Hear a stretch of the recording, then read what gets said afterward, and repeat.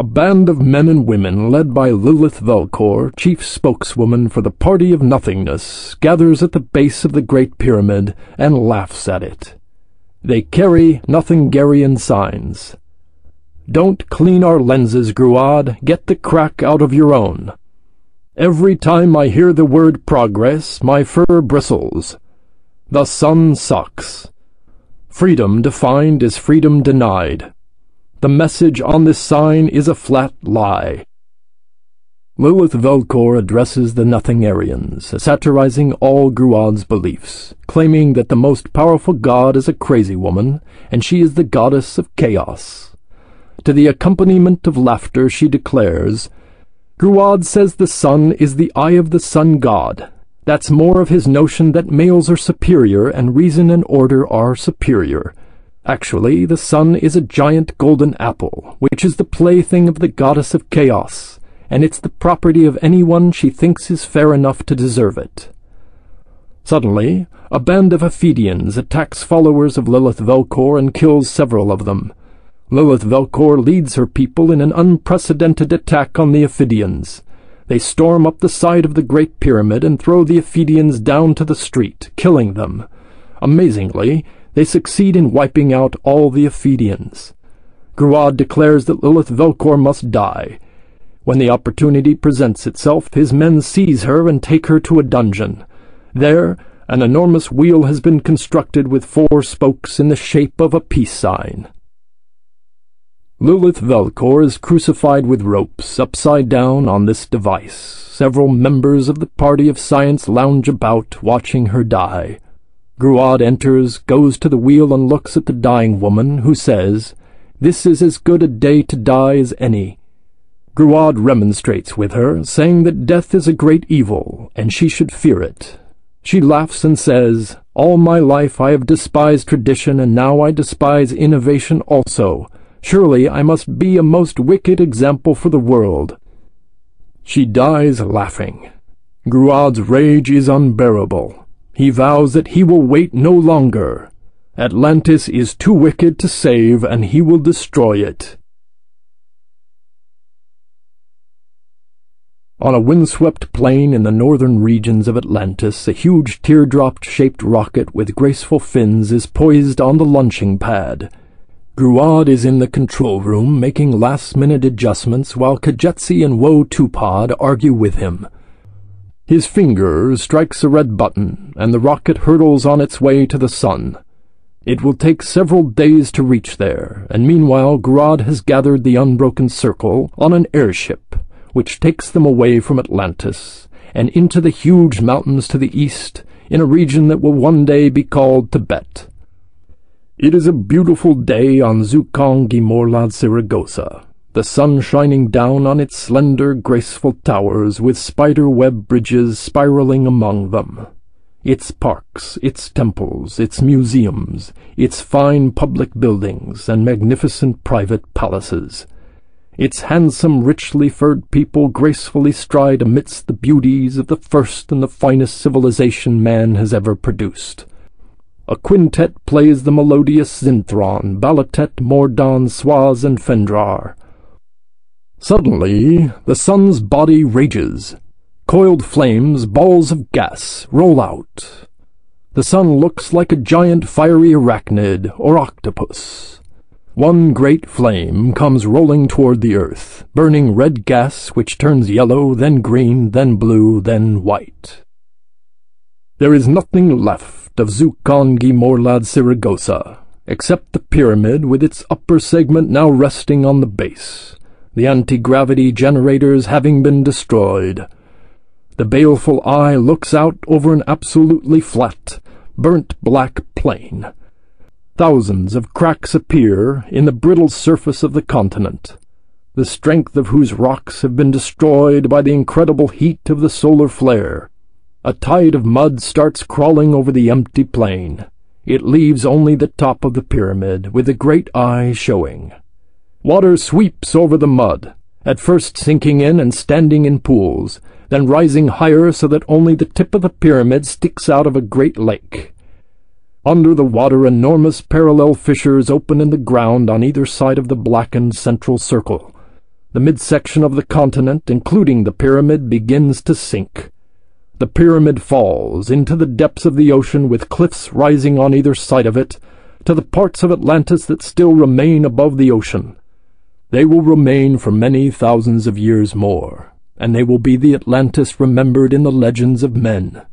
But the true Atlantis, High Atlantis, is gone. Gruad stares into his crimson glowing viewplate, watching the destruction of Atlantis. The light changes color from red to gray, and the face of Gruad turns gray. It is a terrible face. It has aged 100 years in the last few minutes. But deep down he knows that what he has done isn't nice.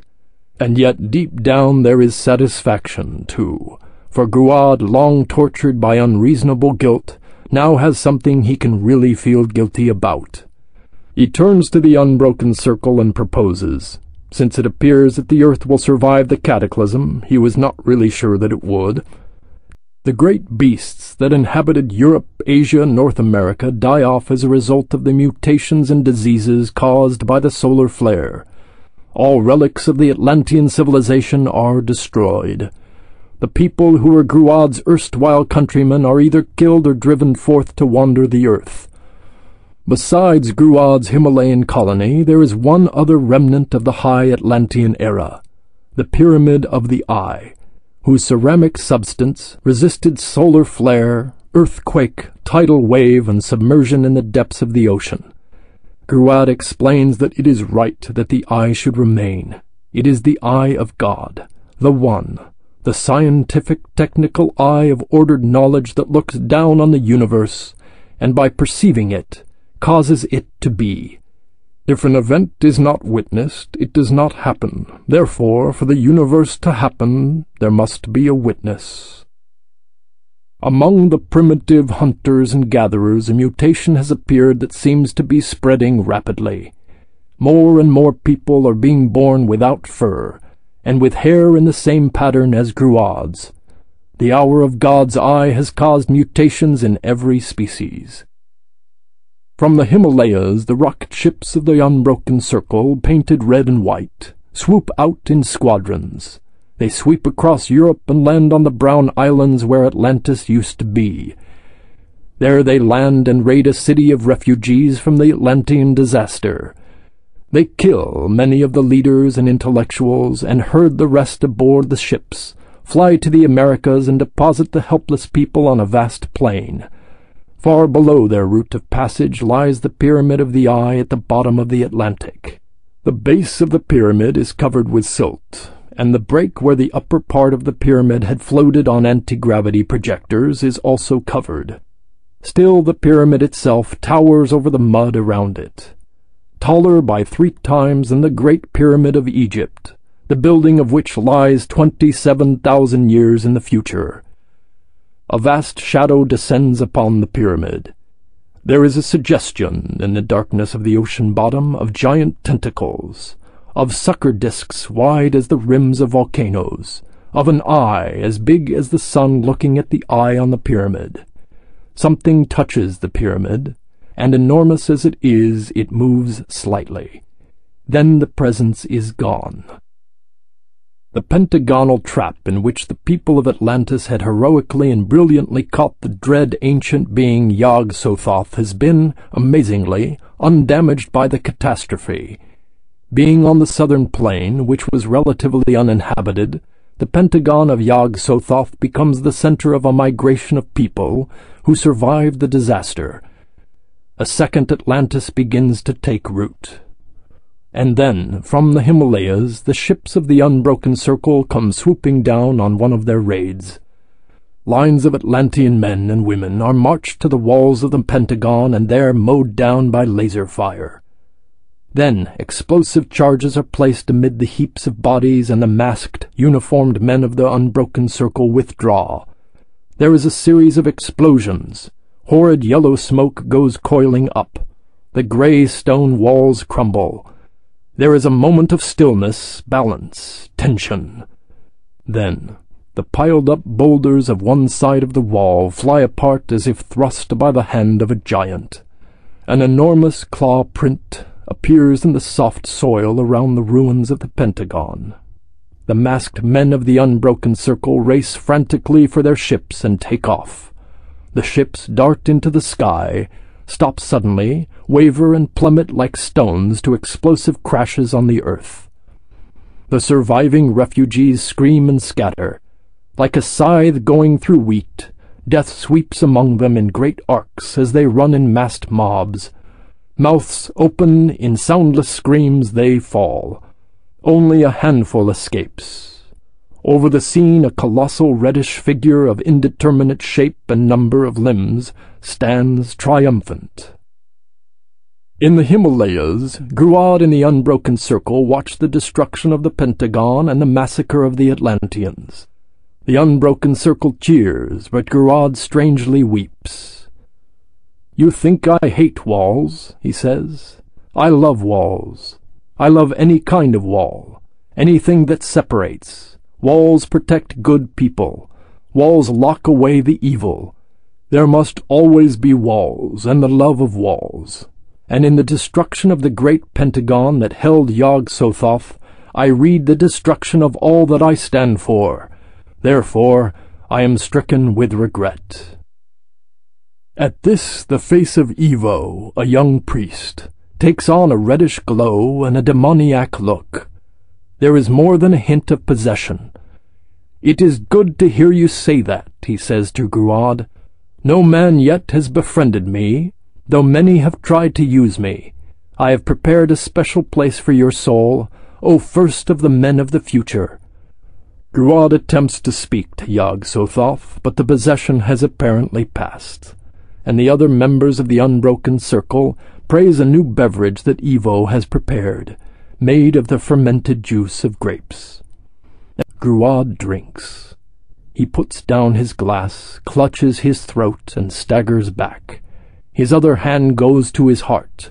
He topples over and lies on his back, his eyes staring upward. Naturally, everyone accuses Evo of poisoning Gruad, but Evo calmly answers that it was Lilith Velkor who did it. He was doing research on the energies of the dead, and had learned how to take them into him. But sometimes the energies of the dead could take control of him, so that he would be just a medium through which they act. He cries, "When you write this tragedy into the archives, you must say, not that Evo the man did it, but Evo Lilith, possessed by the evil spirit of a woman. The woman did tempt me, I tell you. I was helpless." The Unbroken Circle is persuaded, and agree that since Lilith Velkor and the crazy goddess she worshipped were responsible for Gruad's death, henceforward women must be subordinate to men, so such evils will not be repeated.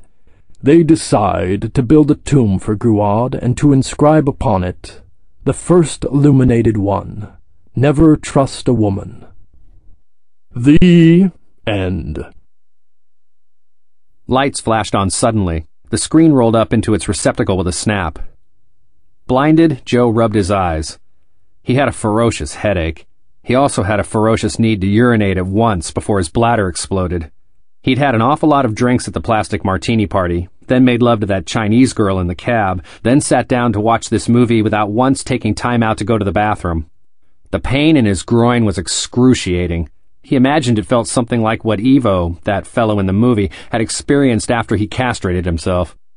"Where the hell is the John?" said Joe loudly. There was no one in the room. While he was absorbed in the movie, they, doubtless having seen it before, had crept away softly, leaving him alone to watch the death of Atlantis. "Christ's sake," he muttered.